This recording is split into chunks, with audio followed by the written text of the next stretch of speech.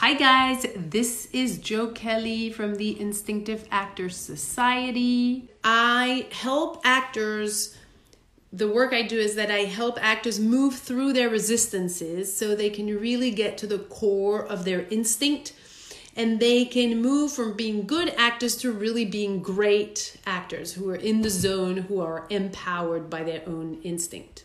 And the topic that we're going to look at today is whether you can reach extreme emotion easily. So when I say extreme emotion, definitely tears, definitely anger, definitely joy, like really into, think Shakespeare. Extreme emotions. Some scenes demand that, and some scenes will need that from you. Take an example.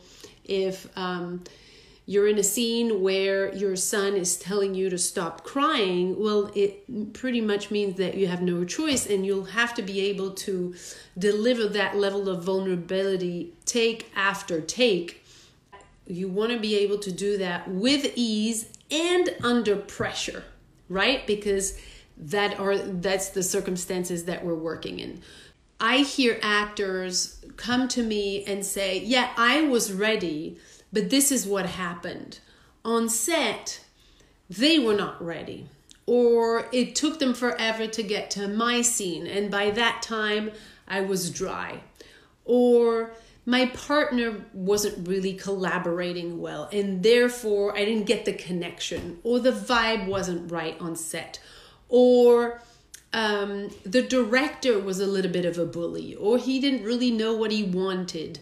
If you go to an audition, what I will mostly hear actors say when we start working together is, I didn't have time to get ready. I got the sides really late and there was a lot of text and it was very technical text. So I wasn't really able to be present. Or there was a lot of traffic and I got there late, so I was stressed. Or, the casting office wasn't a very nice office and they made me feel uncomfortable, or the reader wasn't giving me a good read. That the things that happen on set or in an audition room are really not allowing you to be your full present self. They're really being obstacles to you being able to show up. I completely get how difficult that is to deal with and what is at stake in your hands. And as I get that, the place that I want to take you guys is to really,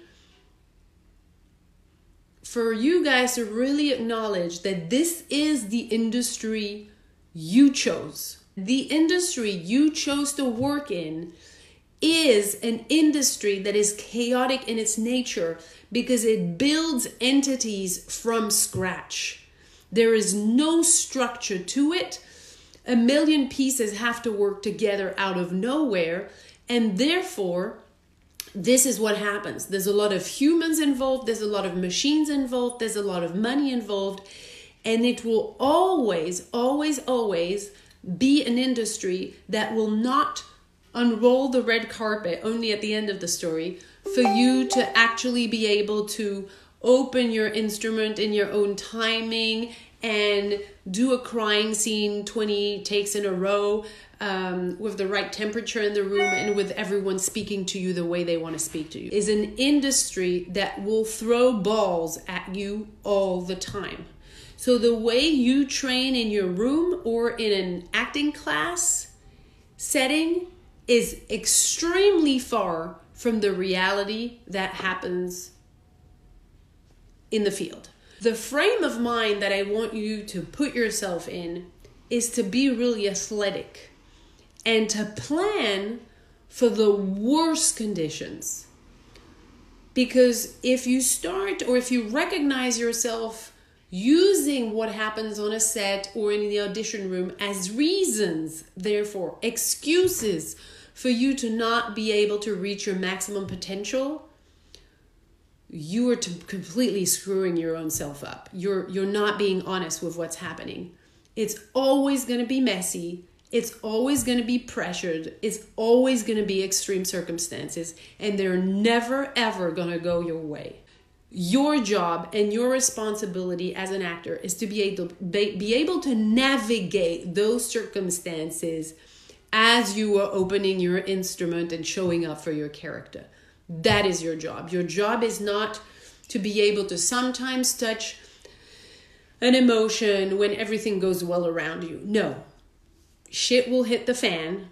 It will be a mess. It will be a tsunami around you. And you are hired because you will be capable to show up and be present, completely open. But be realistic. This is what you're dealing with. This is how high the mountain is. This is how high the obstacles are. So train for that. Give yourself an athletic training so that you are ready for the worst circumstances. You're not hoping for the best. Hoping does not work. Just be ready for it. Okay. The opportunities knock when they knock. They don't knock when you're ready to open the door. So you want to make sure that when chance pours, you can grab it. So don't wait for those parts to come and to then think that by then you will open up your instrument, make it that reliable, that open, that vulnerable, that accessible to you, and then you will be ready.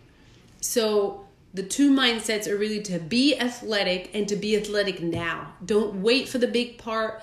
Don't wait for the role that will demand that type of extreme emotion. Do it now. And the third point that I would like for us to, put on the table and discuss together is to really start being open to your own extreme emotions. So we've all been wired to behave a certain way, to please our parents, to fit at school, to culturally be appropriate.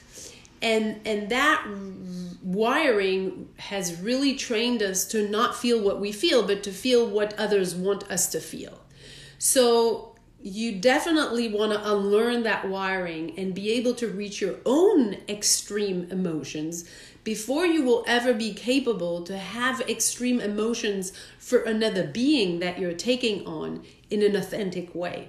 If you're not able to be down and to sit with and let the waves of your extreme emotions, no matter what they are and no matter how inappropriate you think they are, I think they're all pretty appropriate and beautifully appropriate, but you have to be willing to be complete with that, to be, really going towards that for yourself, to have that depth in your instrument, to be able to bring that to the table when it's needed. If you can't do this work with yourself, you'll only be able to act those emotions for your characters. You won't be able to provide that level of depth authentically because you're not in connection with your own extreme emotions. So how could you possibly have them be at the rendezvous if you're completely denying them?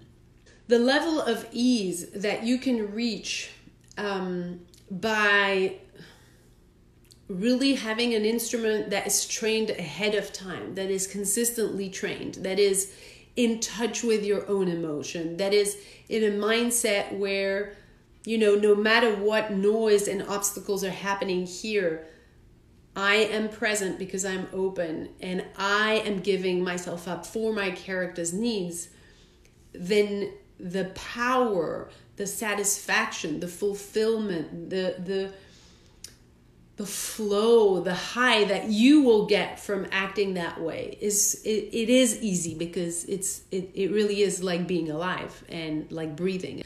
And so of course what's possible out of being in that state and out of being able to show up for those extreme things in extreme circumstances is limitless. It's booking, it's being called back, it's being unforgettable, it's people want it because it's rare and it's a hot commodity.